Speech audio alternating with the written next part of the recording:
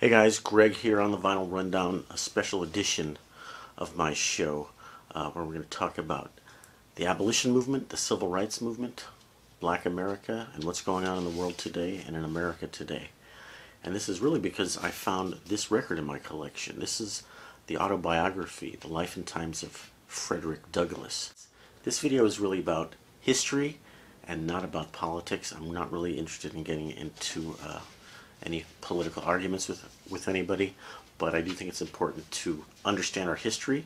There's a lot of history here that people should know, but just don't for whatever reason. And I don't claim to be woke. I don't claim to know anything about the black experience. This is just records I have, and this is what my channel is about: music and records. So, Frederick Douglass, born into slavery. His mother was a slave. His father was most likely a white man. Taught himself to read at a young age, got in trouble for doing that, was beaten on a regular basis, eventually turned around and beat up one of his masters at one point, and escaped from slavery multiple times, but ended up being very well read and did quite a bit of writing on the abolition movement, and actually was friends with Abraham Lincoln and was an ally of the Republican Party, which Abraham Lincoln was the first president of, as you may know. And the reader is Brock Peters, and you may know Brock Peters as one of the stars of To Kill a Mockingbird, the movie, where he played the black man wrongly accused of raping a white woman. Yes, I just happen to have that on vinyl, the soundtrack anyway, with Gregory Peck. So Brock Peters, also, I just happened to figure this out the other day, is on this record, a Miles Davis record, the Jack Johnson story. Brock Peters does the voice of Jack Johnson. And I didn't really know who Jack Johnson was, and I don't think most Americans do. Jack Johnson was really the first black mega sports star. He was the first black heavyweight champion in the field of boxing, obviously. And that fact may have annoyed some white people back in the day. We're talking 1905, 1910, around then. And they arranged a boxing match with him and a white guy. That was the match of the century at the time.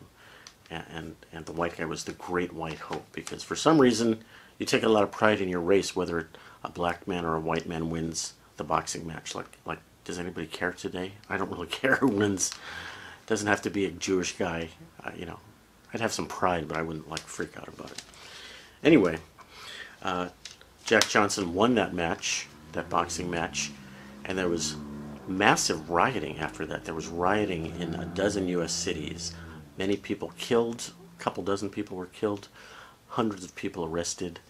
Anyway, Jack Johnson got himself into trouble by hanging out and marrying and dating white women, and he was actually arrested for what's called transporting a woman across state lines for immoral purposes, and was sentenced to, I don't know how long, but he served almost a year in prison.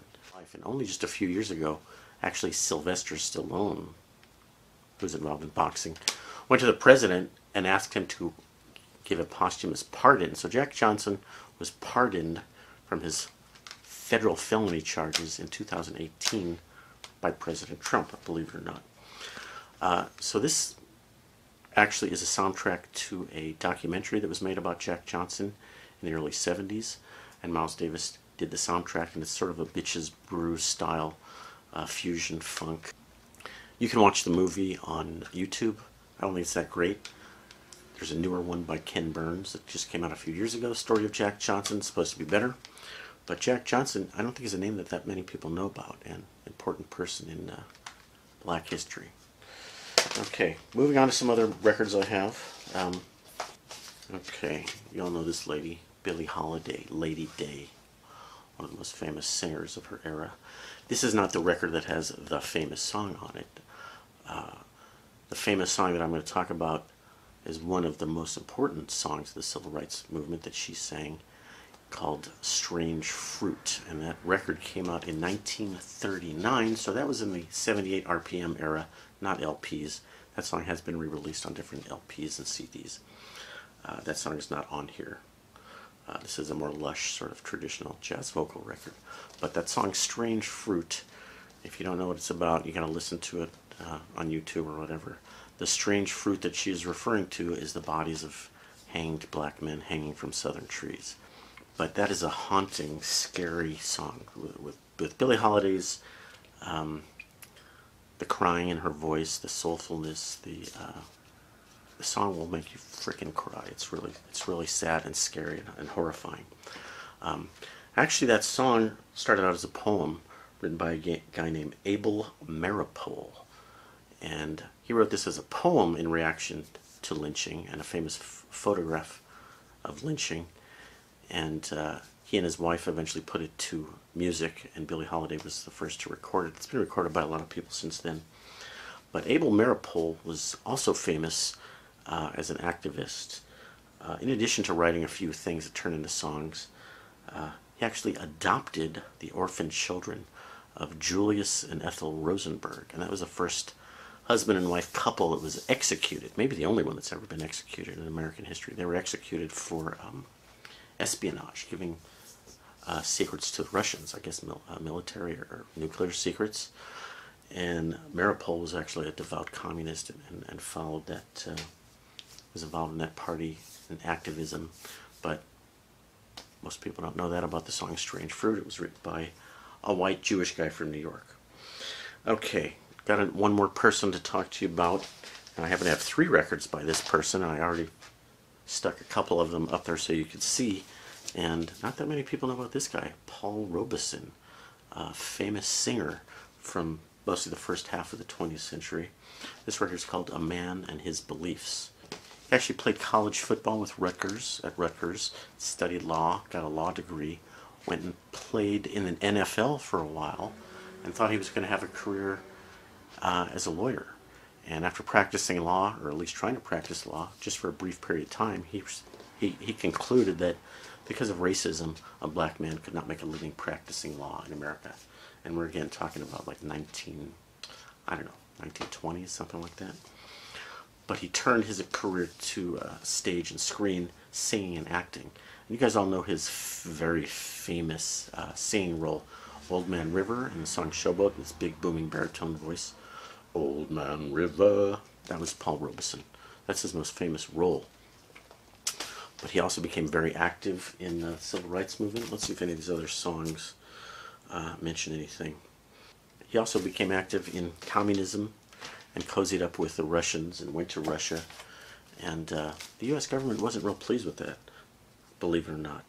What other tunes? Okay, here's another record called Paul Robeson Favorite Songs. I'm sorry, I blew through this without telling you what it is. Paul Robeson, American Balladeer on Everest Records. So Paul Robeson, like I said, did not make friends with the U.S. government. He was blacklisted. His career was basically destroyed, and he had what seemed to be mental problems. He was given electroshock therapy. He was treated by some psychiatrists that might not have been working in his best interest. And actually, his son to this day, or I don't know if his son is still alive, but his son back in the day maintained that Paul Robeson's career and life were destroyed by agents in the U.S. government because of his involvement with the Soviets and communism. And that's kind of controversial. You can look that up on different articles on the web. But that's a shame if our government would go to that length to hurt someone because of their political beliefs. I'm a believer in political free speech, all free speech. In a free country, we're not supposed to be persecuting people because of their political beliefs. That's about all I wanted to say about the records, you guys. Look into your records and see if there's any history there. I think I should probably take this one and record it and put it on YouTube, because I don't think there's any recordings available of it on YouTube, because some of you people might want to listen to it for historical reasons. And in fact, I'd be happy to donate these records if there's any charity, public interest group, civil rights group that wants them. They're not worth much. These were given to me by a relative who retired. This I bought for, I think I bought it for $1 or $2. It's got a price tag on it. Maybe they're all given to me by the same person. I don't know. I'd be happy to donate these to any kind of civil rights oriented group, if there's one out there that can get better use out of it than me, because I'm not going to sit here and listen to all those. I got 3,000 records. I don't have time to listen to them. Guys, that's kind of my take on the historical significance of some of the records in my collection. Again, I really do not want to see any hateful comments in the comment section down here. You may get deleted. This is really about coming together and learning about our history that not enough people know about. And I wish peace and love to everybody on the planet. Alright guys, thanks for watching. Consider subscribing to the Vinyl Rundown, and we will talk to you soon. Bye-bye.